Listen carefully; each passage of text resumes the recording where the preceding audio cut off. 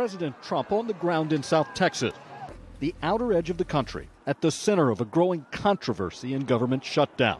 The wall or the steel barrier, they can have any name they want, but we have to have it, and it's going to happen. As he sits down for a roundtable discussion with border agents, politicians, and locals. We want to work. Federal employees, many furloughed without pay, protest across the country. And get something done some way, make it happen, put everybody back to work, and get the country moving again. Democratic leaders in Washington continue to question his motives. Because I don't think he really wants a solution. I think he loves the distraction that this is from his other problems.